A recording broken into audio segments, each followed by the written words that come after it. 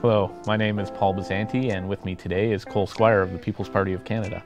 We're having a series of fireside chats with the federal election candidates for the 2021 federal election, and this marks the commencement of the 2021-2022 Chamber TV series, where we focus on issues in the Brantford-Brant community as it affects the business community, and we're happy to be joined today and give you an opportunity to talk with our candidate here. And thank you, Cole, for joining us. Really appreciate it. Yes, thank you, Paul, for having me. I'm happy to share more about myself and to show more about the People's Party of Canada.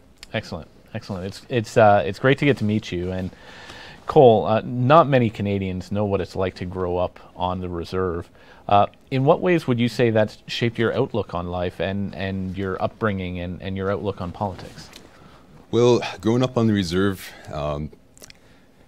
because we're in such a close-knit community there's a lot of shared culture and value strongly in our First Nations communities, especially Six Nations. Fortunately, I grew up very close with my family and whatnot, so we had a very strong family bond with everyone growing up there. I was born at the Brantford General Hospital here, so in my early years, I did grow up in Brantford briefly. I don't remember those years too much, but since then we've been back out on the Six Nations Reserve. I did come back to Brantford while I was working at the Brantford General Hospital briefly. So right now I'm back at home while I'm finishing school. And growing up on the Reserve, there was competing worldviews. I'd find there was a lot of people who appreciated and wanted to continue to safeguard and uphold the more traditional aspects of our reservation and our culture. And there's also another faction that just are kind of more modernized, so to say, that are more focused on, I guess, just day-to-day life, whether they're going to work, looking after their families.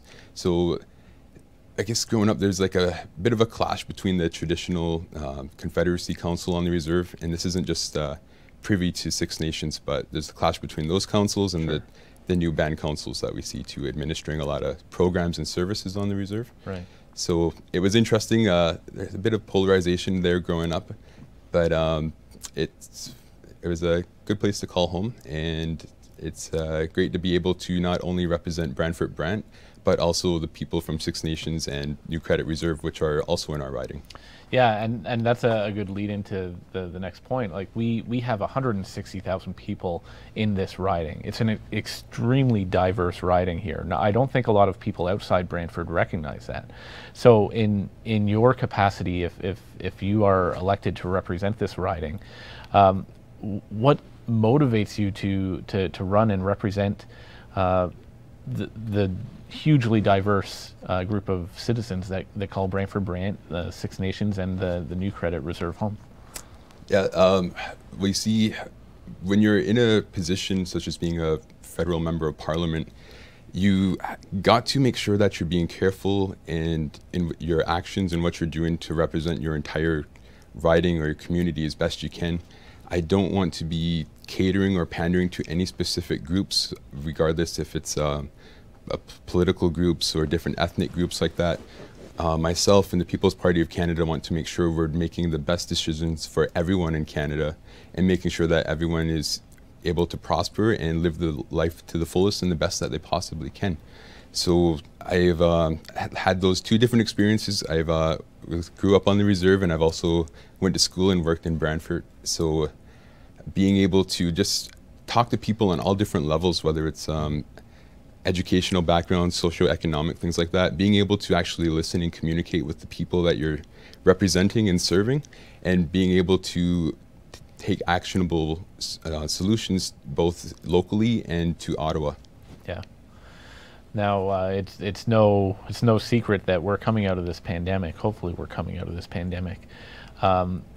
With respect to the local economy in this riding, what would you say are the 2 or 3 biggest challenges to local businesses in coming out of this pandemic? Well, I hope we're coming out of the pandemic, because they're forever moving the goalposts on this. One of the first things we need to do, we need to have an attainable exit out of this current situation that we're in. We can't keep shifting the goalposts on when we're going to come out of this situation safely. At first, we were doing the lockdowns to stop the curve, we were waiting for the vaccinations to roll out. Once they rolled out, we were hoping for a 70% attainment rate, and we've now surpassed that, and now it's trying to push it forward. Now, the CFIB, the Canadian Federation of Independent Businesses, during the last lockdowns this past winter came out and said there's up to 200,000 businesses across Canada that face permanent closure and bankruptcy if we do not take a more rational approach to what's been happening with COVID-19. So one of the things we need to do is we need to get people back to work safely. We've had the personal protective equipment to keep workers and their customers safe, whether it's the plexiglass barriers, the face masks, now the vaccinations.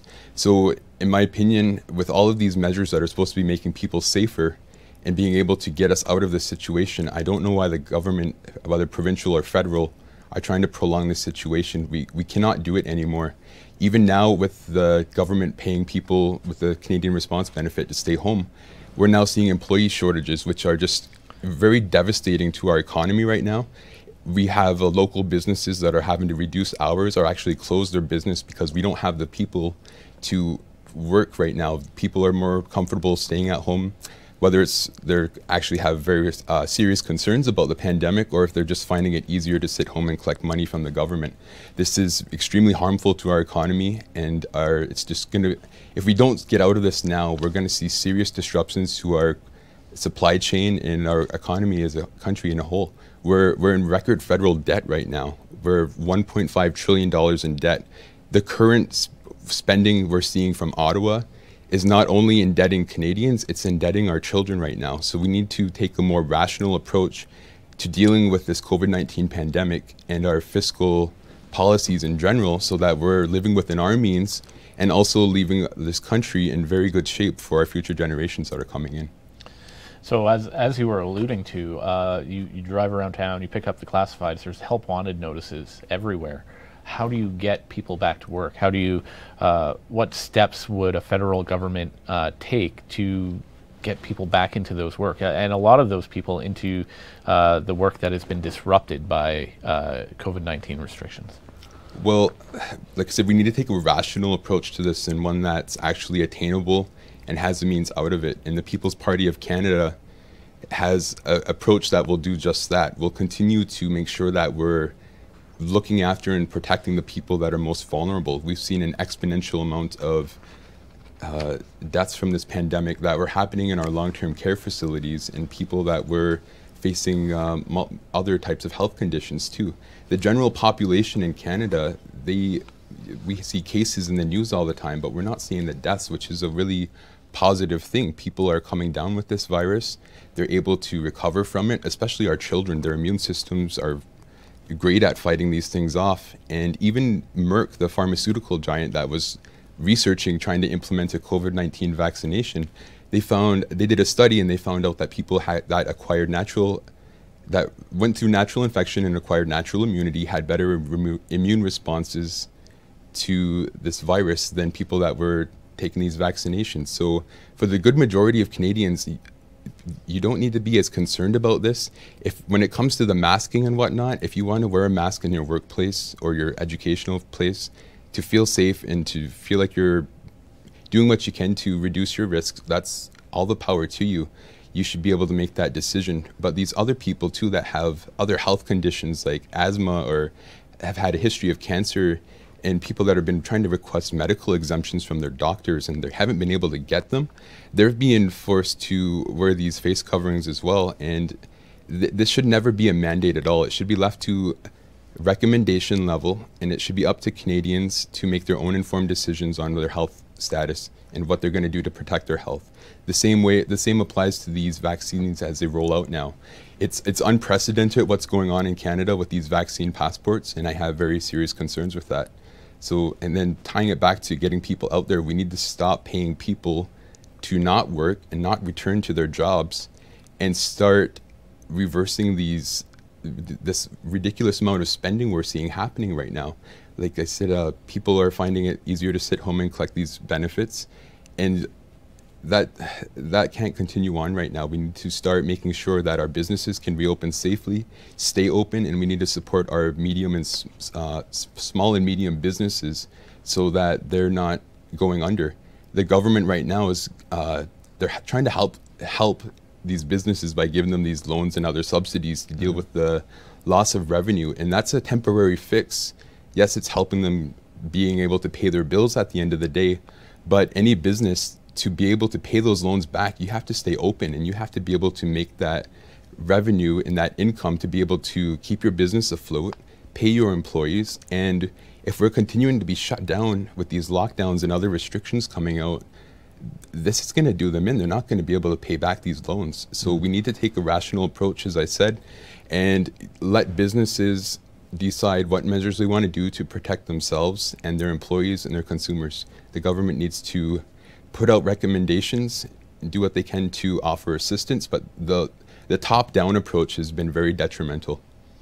So on the topic of public health and the economy, particularly in Brantford and surrounding areas, we have seen the impacts of the opioid epidemic dramatically impact not just the businesses that operate downtown, but the individuals who call downtown home as well. And as much as this is a social issue, it's also an economic one, in that it has a vast impact to a lot of different sectors.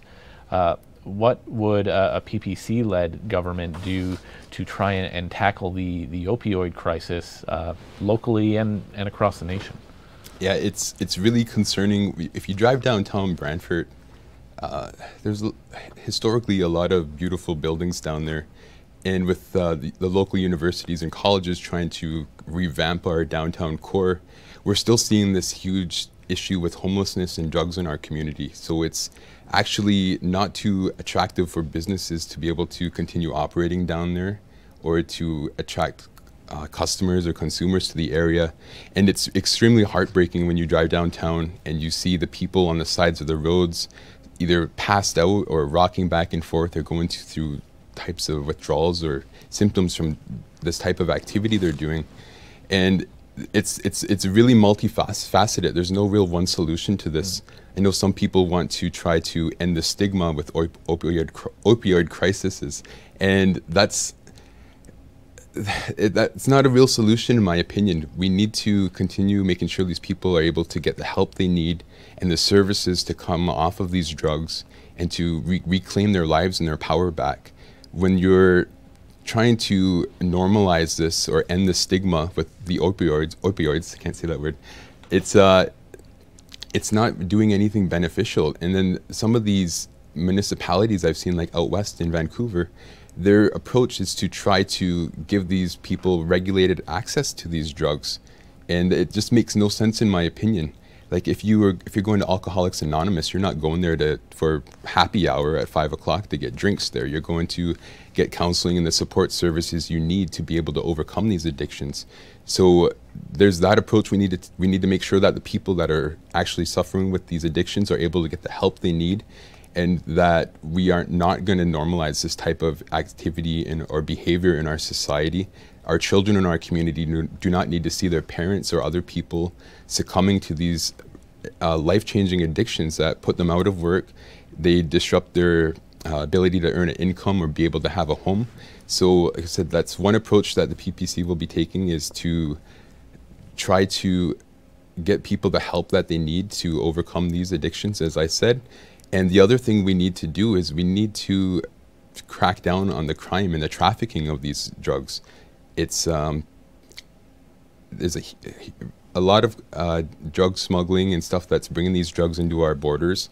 They're spreading these out throughout our communities, and it's really tragic to see how some people just succumb to this. And it's not, like I said, there's so many ways to approach this issue. Like even a lot of people, they don't get hooked onto these drugs by hanging out with in the downtown core per se. It comes from the pharmaceutical industry too. So we need to make sure that we're stopping any type of, I guess, backhanded or underground activity where people are selling their prescriptions when they're not using them once they're completed with whatever painkillers they're getting. So there needs to be some type of solution to make sure that we're trying to get these drugs off of our streets. We've seen what happened with the legalization of cannabis. That's one thing for people to go and to participate in that, to be able to have that regulated access to a product like that. But when you're trying to compare people's approach with using cannabis versus opioids, it's two stark realities that need to be addressed. Like it's one thing to have people being able to purchase cannabis, like I said, but when you're facing with these other types of addictions that are much more detrimental, they're more addictive, and they're very harmful to our community. So we need to, there's multiple approaches that we'll look at the PPC to be able to address these issues as best we can. And it's not just a federal level, this needs to be addressed at the local municipality level and the provincial level as well.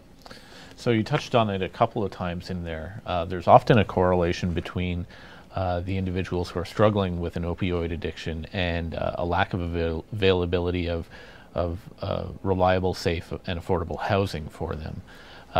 Housing is another crisis in Canada right now. What does the PPC platform do to address housing availability and affordability in Canada, and again, locally focused here on Brantford-Brant? Well, another multifaceted approach we need to take. We need to address our federal debt situation we're having right now. As I said, we're borrowing money that we're not able to pay back immediately. We're the only G7 nation that lost our AAA credit rating over this COVID-19 pandemic. We need to reduce inflation. We need to be balancing our budget. We need to return to having a balanced budget. And these other parties, whether it's the Liberals, Conservatives, the Greens, or the NDP, they're throwing money around trying to buy votes. They're trying to cater to special interest groups, or they're trying to sell their platforms by making these promises that they're not going to be able to uphold. And if they do uphold them, they're still going to continue to tank our country, our economy, and our deficit.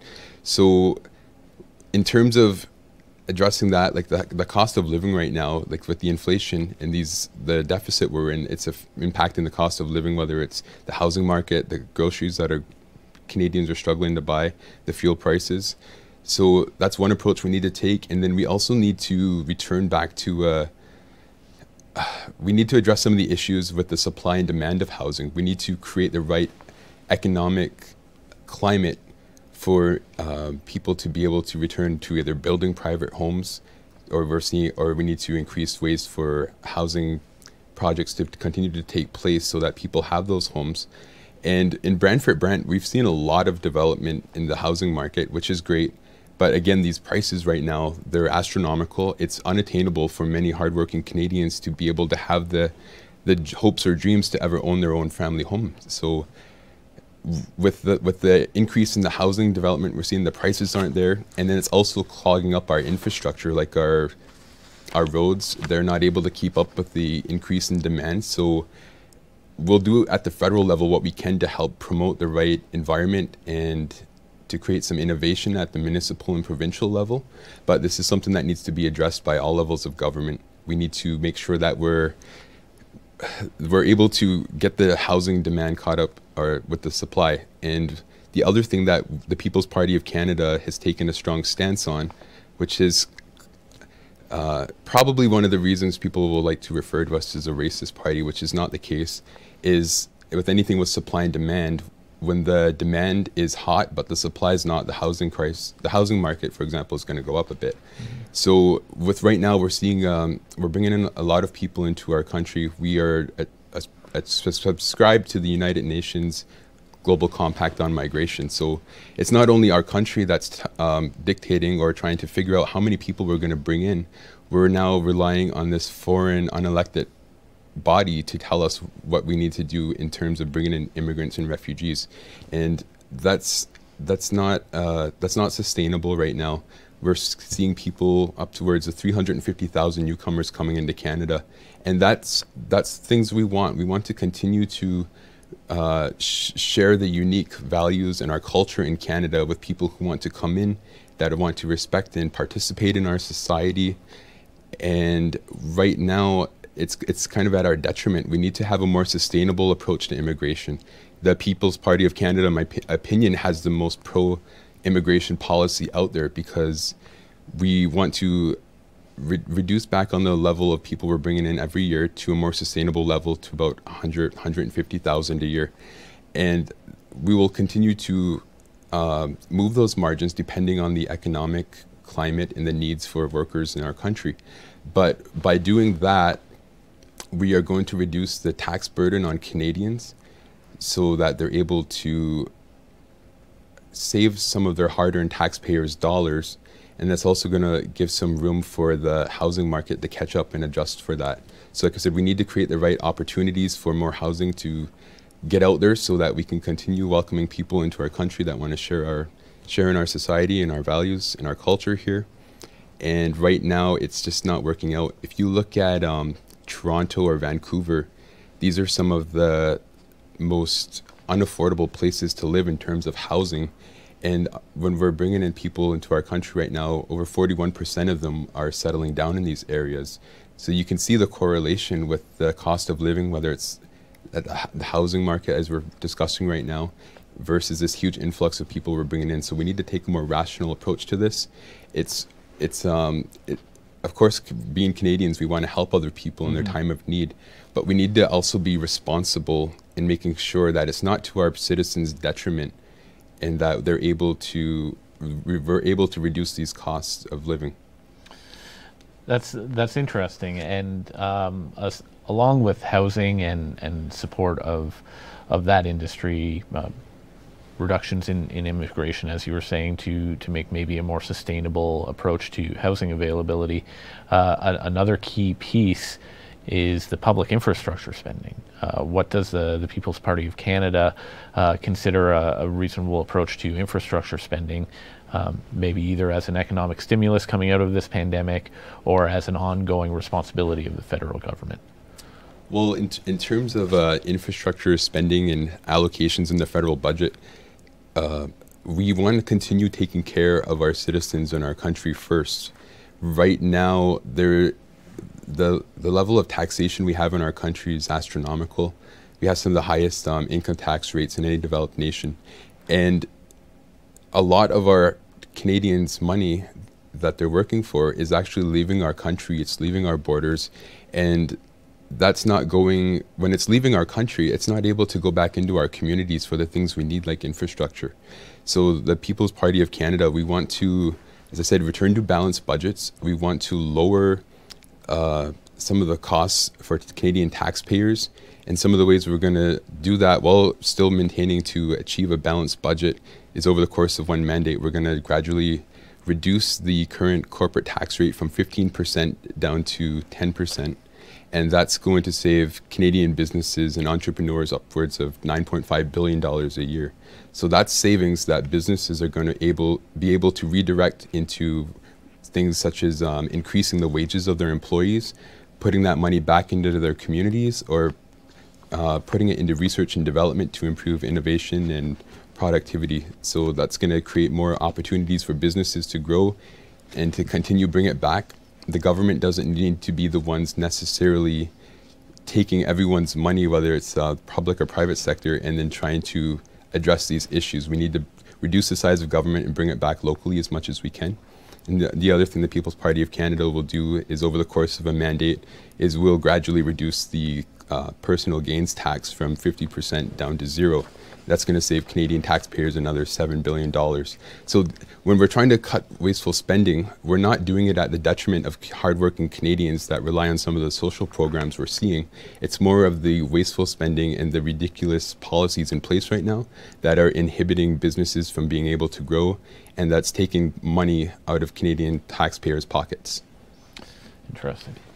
One of the things you talk a lot about tax reform and creating a more competitive environment for Canadian businesses. Right now, one of the concerns out there with a lot of the climate targets for 2050 is how do we address those climate targets while not creating such a non-competitive environment for domestic businesses? What thoughts do you have on that? Well, I'll get right to it. The People's Party of Canada, we plan to abolish the federal carbon tax right now. This is a extremely ludicrous approach to trying to deal with any issues of climate or the environment. We're seeing the cost of living increase for some of the hardest working people in our country. 40% of people in Ontario that are already struggling to get by are paying more in carbon taxes than they're able to get back in rebates. This is increasing the cost of living through groceries, because we need the fuel to be able to transport these products and services around. It's costing Canadians more at the pump when they're trying to get to their work. And it's raising the cost to be able to heat your homes in Canada as well. So we need to continue taking actual attainable measures and solutions to protect our environment. As I said, myself being a First Nations person, that's one of our cultural foundations, is living in harmony and balance with nature. We need to continue protecting our green spaces and other sacred grounds within our country, but we also need to take a more rational approach when it comes to dealing with climate. Taxing carbon, an essential element for life on Earth, is not doing anything to control or change the course of our planet's climate. It's continued to change throughout history, and it will continue to do so. We just need to learn to adapt with it and to be able to continue making sure we're protecting the environment, but not at the detriment where it's imposing these ridiculous taxes on businesses and Canadians too. Mm-hmm. Well, thank you for sharing that. I think a lot of times it's difficult to understand the complex nature of these things, and that one thing doesn't always have no effect on something else if you change it. So it's good to have a dialogue about the complexity of these issues and how each thing's sort of interact with each other. So I definitely want to thank you, Cole, for coming out today. I appreciate the time you've taken to interact with our viewers. We hope that for the business community as well as the individuals who are watching this got a sense of who you are, what your priorities are, how you would represent the riding, as well as the platform of your party. So thank you very much for coming. Thank you, Paul, for having me. I appreciate it. Yeah, best of luck on the campaign trail, and we'll see you soon. Perfect. Sounds good.